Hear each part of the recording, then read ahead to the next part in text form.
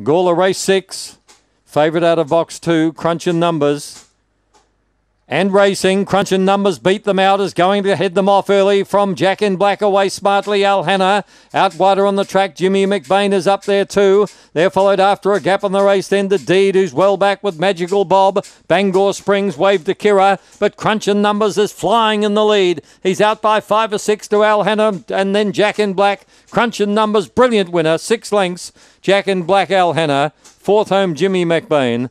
They're followed after a gap in the field to Wave to Kira, who made good ground. Well back was Deed. Bangor Springs was one of the last in. And it's 22.55, 2, 3, 1 and 6. Brilliant winner, Crunching Numbers. 5 1/4 lengths by 1 1/2. The run home, 13.96. Very smart run home, 13.96. And the first split will be about 8.60. The winner number 2, Crunching Numbers, began best, lobbed about a neck in front, very quickly headed them off. Number 2, Crunching Numbers, now had 21 starts for 11 wins.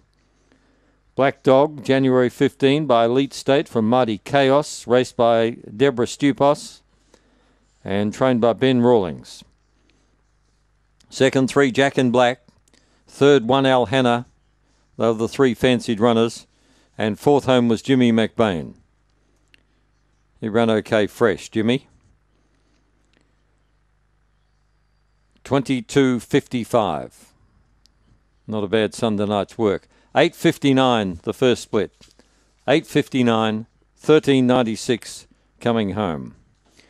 Race 7 this evening is the Kingsford Hotel Stake.